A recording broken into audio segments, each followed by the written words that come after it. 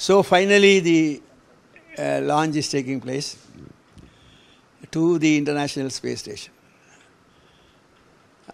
Shukla is representing India, and he is a pilot of the mission. Of course, there are some more members, 3 more, one from USA and another one from Holland, and then the third one is from Hungary.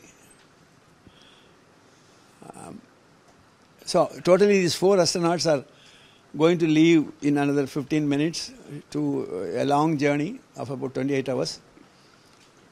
And tomorrow evening, our time, 4 o'clock, they will be docking with the International Space Station. And originally this mission was planned for May 29th. And first it got postponed due to weather conditions. Then second time it was postponed due to a leak in the liquid oxygen line, which is for the engine.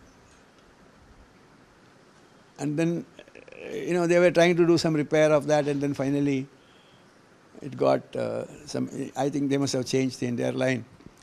Now it is announced that they will be going tomorrow. Of course, there is going to be a new Dragon spacecraft.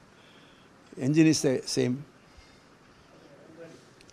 And in the meanwhile, we understand that there was a leak in the Russian space, there was a leak. And that was also to be rectified, but they didn't want to have a pressure build-up in the space station, so this is where the delay is. Now, totally about some 30 experiments are planned, and Shukla will be doing some 6 experiments. And also, one of the experiments, he will be probably in touch with Earth. Maybe he will be talking to the Prime Minister of India. All I want to say is that wish him good luck, and let him have a safe and happy journey.